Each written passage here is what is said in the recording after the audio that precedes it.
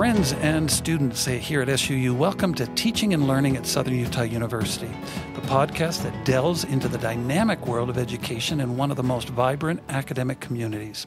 Join us as we explore innovative teaching methodologies, insightful discussions with educators, and inspiring stories of student growth.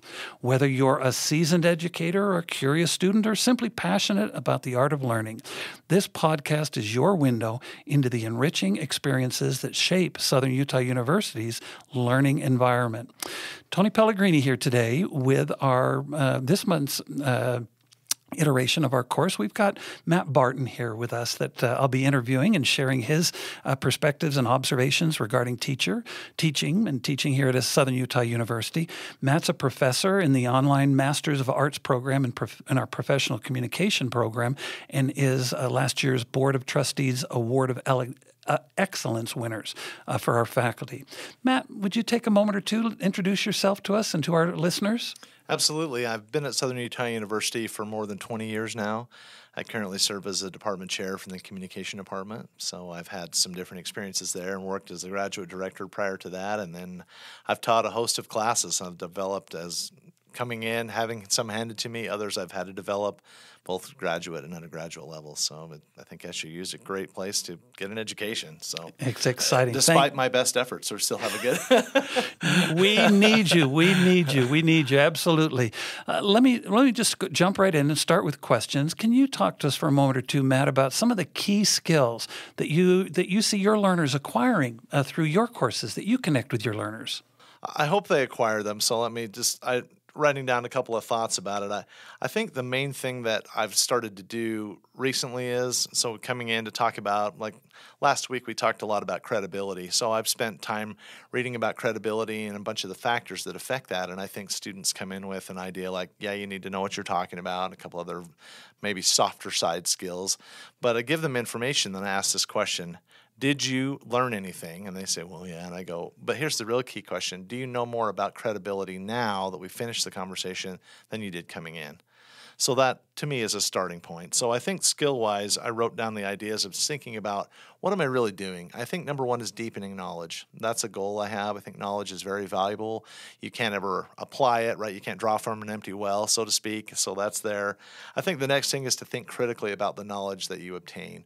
What was the source? How does it fit together? Are there places where it doesn't make sense, or there's gaps, right? That's an important part of that.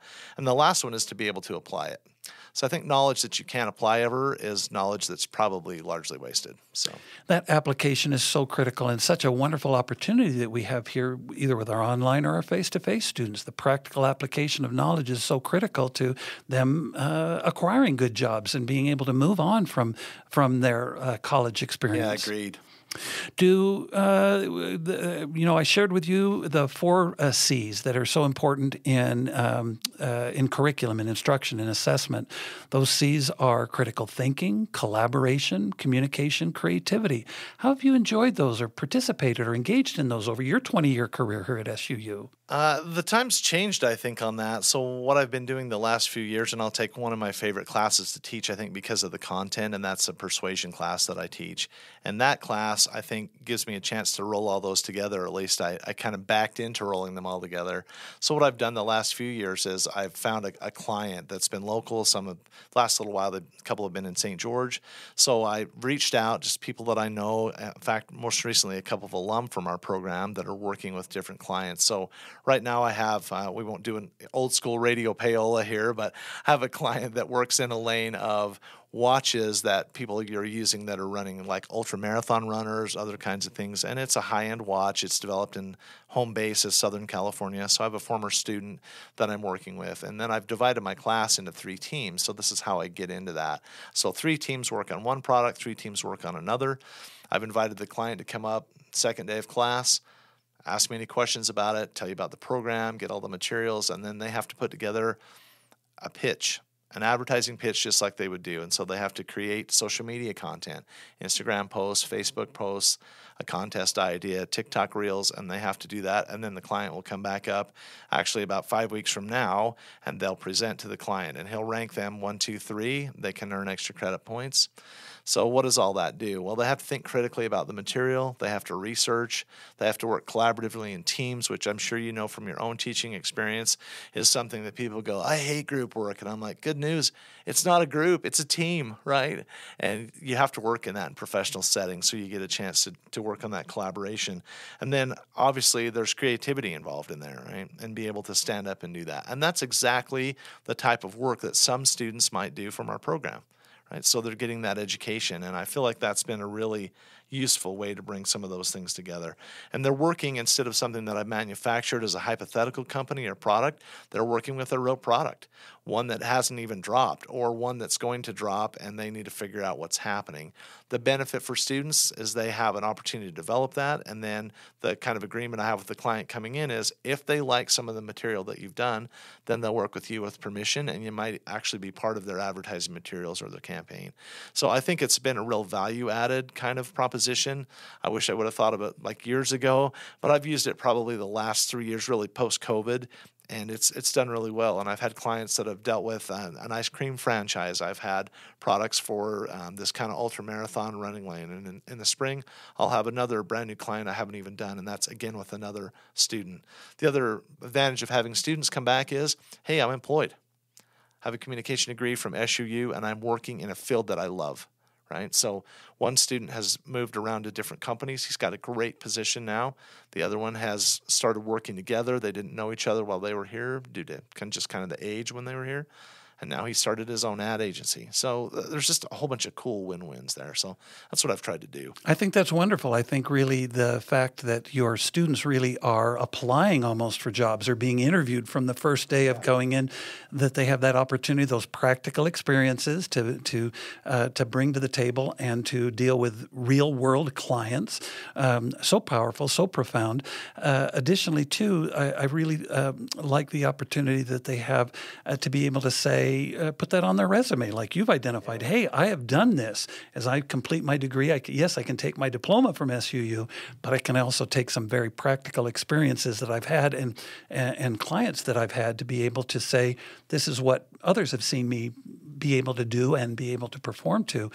What powerful resume builders those are. Yeah, they're huge. And I think to add on to that a little bit, hopefully you get to establish credibility as a professor, right? And if you do that well and you have someone, they blast off and they think, oh yeah, they've done a good job educating me, and they go out and work and they learn new things, right? And then they come back and you kind of have to reestablish credibility again, right? So let's see what the students can do, and then, hey, guess what? Well, we could really use a couple of interns, right? So then you get a chance to do that. So I've had students that they've had their work used, they've been interns, they've been able to do some other writing, but it's just nice to have something that's actually been done, that's concrete, it's for a real business with a real product, and I feel like that's a nice application. So bringing those skills together, I think, is something that we can do. It just sometimes take a little bit of finagling about how you're going to do that. Geographically, I think it's hard to get someone to come. And fortunately, you sort of lean on people you know a little bit. Would you be willing to drive up to Cedar City, and spend in there even though gas is $1 zillion a gallon, right? And they've been good because I think there's a lot of people looking to give back. Well, and I can even see those that may want to, use some of the technologies that we have available. Okay, you can't afford gas to come up, but could you spend an hour with us in Zoom? Yeah. Sharing information and sharing your ideas, sharing screens together, pictures, concepts associated with what we're doing. Absolutely, that face-to-face pressing the flesh is so important. But there are other tools that we have that are good enough to maybe make some of those connections as well. Yep. Thank you so much for sharing that. I wanted to move on to the term authentic. You'd mentioned authentic, those authentic tasks that you press for students. Can you talk to us for a moment or two, or a few minutes about the authenticity as well as the transferability of these tools? I think you have to have experiences that are real. So even I'll use today as an example. So I've been interested in a new application for a phone app, right? It's called the Magic Eraser. So Google is marketing this product with their Pixel 8 phone. And one thing that's interesting to me and a little bit disturbing in an AI world is what's authentic. So head on, what's that question? So we watched the commercial. tied it into a theory in my communication theory class. I said, let's look at these stages that information passes through in the way media sets an agenda. So it's not just the old news that you and I grew up on, right, where you're sitting in front of a TV and you're there at 5 and 10 faithfully, and if you're not, you have to go to the newspaper, right? Well, those days people say are gone, but not entirely. They've just transformed into something else. So when I watch that ad, you can take things out, right? You can change people's facial expressions and make everybody smile and happy. So the question I asked was, what is real? What is authentic? Are we creating a world that is, or one that we wish was, right? So if you're going to get married, I think a lot of people, significant day in their life, probably one of the larger ones. If it's crappy weather outside, what are you going to do? Are you going to just take the photos and remember the day as it was? Or are you going to come back and erase all the things out, right? Well, I didn't want it to snow on my wedding day, so therefore it's not, and I'm going to change it to the Bahamas, right? So I really think that some of the authenticity is just asking ourselves, what are we doing that's real? At SUU, we talk all the time about find your voice while you're here, and that's the note that I'm singing loudly is find your voice. Don't let AI find it for you. You find your voice, right? And how do you do that? And that's when you start skill development and ramping up. So authentic things for me is trying to build a foundation of knowledge and of skills and work students through and say, now, is this you? Or what's good about this? Or what's bad about that? But I think it gave them something to think about with AI. What am I really generating here? If I can erase things out I don't like and alter the very nature of whatever I'm looking at, whether it's a text or a photo, a video, what do I believe? Right? Well, and I think, too, that transparency, that honesty is so critical to communication, to, advertising and making sure that the product that we are advertising and marketing is the real product that we want to share. Can I add one more thing? Please, absolutely. So if you think about that, you probably have heard this term that's, I guess we'll say, coming into vogue, right? So deep fakes. Mm-hmm. So, right? So recently Tom Hanks, we take AI, we generate his face and his voice, and then he gets attached to a dental insurance ad. And then he comes out on Instagram and other social media outlets and says, that's not me. That's not me. The same thing happened to Gayle King when I brought it up today. Students had a couple other ones. Joe Rogan, who's really made his kind of fame and fortune with the UFC. Right? So what is a real thing in the world, and how do we identify some of these fakes? Because we've made technology easy, and it's the driving force. And so for me, old pop culture references, it always goes back to Jurassic Park, right? We only asked whether or not we could, not whether or not we should, right? So I think just authentic, it's a combination of things, me being real in the classroom and trying to do that, and us looking at really authentic things and what is the end product of a learned person at a university. And so I don't think it's taking shortcuts, but that's me. No, and two, I really like going back just a question or two about those critical thinking skills. We want our students to leave SUU with some critical thinking skills to be able to make those decisions or those determinations. What is real? How do I find out what is real? How do I use my skills to be able to determine what is real and what is maybe less than real? 100%. Yeah, I really agree with that. And I think that's the nature of the business that we're in doing that. And so I think when you bring up any position that pushes back a little against AI, then you add, well, he's an anti-AIist, right? Or whatever we're going to generate as the negative, right? To punch you in the face back. And I'm like, no. I'm not saying it's all bad. Let's not, to use the old expression, throw the baby out with the bathwater. We're not going to do that. But what we are going to do is be a lot more deliberate and intentional in what we choose to do with the technologies. And I think if we talk about that maybe authenticity becomes the center and these other issues sort of orbit around it, and then we figure out the ones that we can tolerate and the ones that we can't, the ones that maybe we ought to modify. Well, one of the things, too, and again, going back a question or two, that balance between should and could, I sure would like to see my learners leave here from SUU with understanding themselves, like you said a moment ago. Who are you? What are your values? What is core to you? And how do you balance that should and could in your own life and with educational issues and whatever discipline you're following? I think that's absolutely profound. Yeah, it's good. Just in a big deal, I gave them just my working background. So outside of higher education, I've worked in public relations, and then I've worked in radio. And in that industry, my voice was kind of the starting point, but I worked in promotions and then, commercials, writing copy, doing some of those kinds of things. But I said, what would you do if you were in a situation where you've been hired to promote a product or a service or an organization that morally you might stand against, right? So then you give them the question, ask me if I've done that. And the answer is yeah. And is that comfortable? If I had to do it over again, would I do that, right? Because sometimes we get a task and they hired me to do a job, and then you go, so what's real in that moment, right? What you're doing, are you asking people, in my case, promoting a lot of activities that kind of put people into peril a little bit, right? Where they could make bad judgments and do dumb things, right? All in the name of, here we are, entertainment, all these kinds of things, right? So I don't regret that to the extent that I've learned from it, but going back, I think I might take a different stand now, right? As one of the old guys, I guess. You're in good company. You're in good company here with me, Matt. But too, I love that perspective that you have of in that moment with the critical thinking skills that I had, with the experience that I had, with the values that I had at my core. This is the decision I made.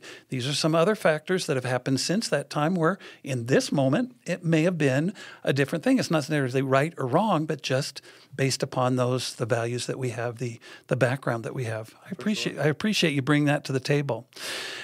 How do you, as department chair, how do you engage with your department or your college peers to discuss teaching and learning?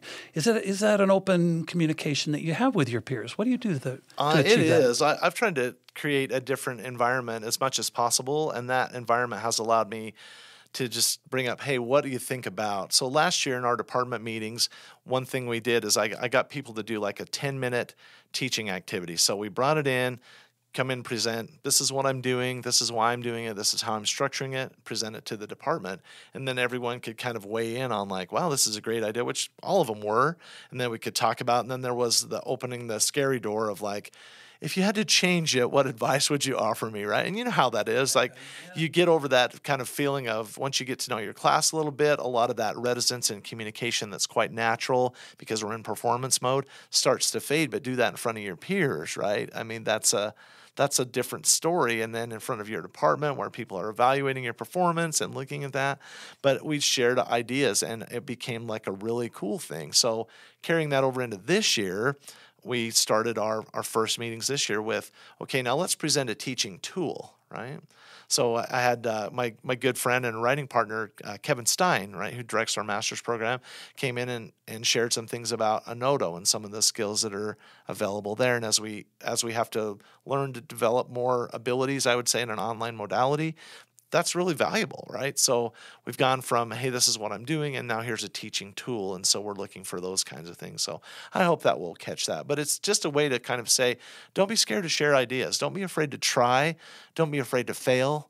I think we're programmed not to fail because, and this is it. I'm sure you've had classes where you're like, that's a walk-off home run, right? I'm out of here. Other days where I feel like I'm on some kind of a shot out of the sky mission in an old war movie, and I'm just careening toward the ground.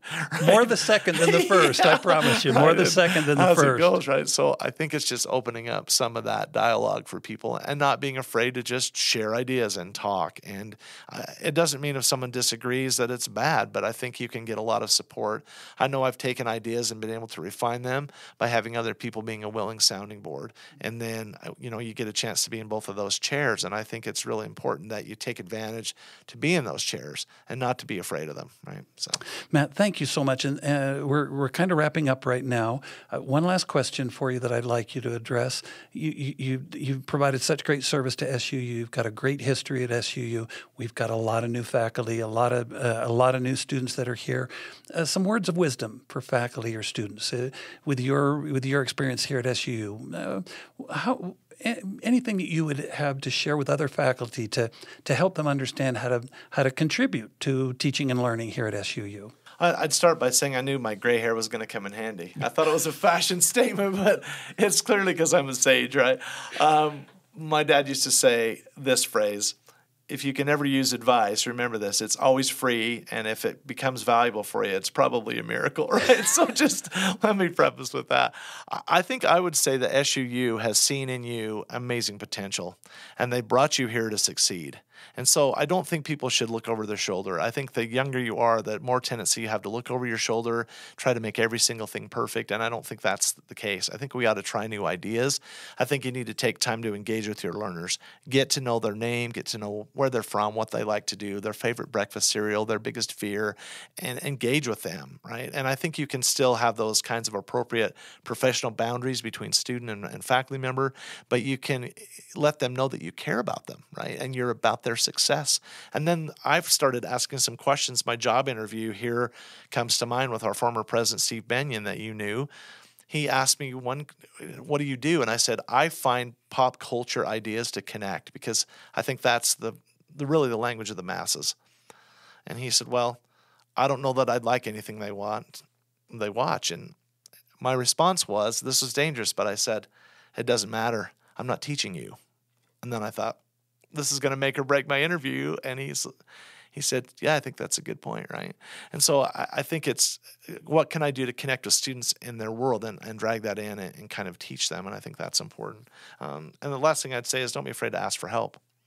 There's a lot of people around that can help you. Like, the CTI has been a great addition to campus, right? As I call all the time, hey, I don't know how to do blank, or could you help me with whatever? And I always get greeted with, like, this is the most profound question ever asked. And they probably filled it a dozen times. Just me alone, right? I should have my own separate line, but it's that kind of stuff. So. Well, and I'm grateful that you shared that, because that's really what I would like to encourage our listeners to do, is please reach out to Matt. If you have a question, if you'd like to watch him in one of his classes or visit with him in his office hour, he'd love to reach out to you and connect with you and make those connections that are so important to keep you here at SUU and to keep you moving forward. So thank you so much, Matt, for being willing to do that. With that, this wraps up another enlightening episode of Teaching and Learning at Southern Utah University. We've delved into the innovative strategies that Matt has used to foster engaging classrooms and learned about the transformative journeys of our learners.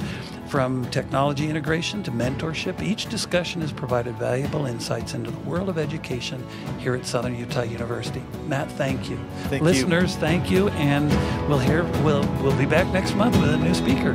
Ciao, ciao.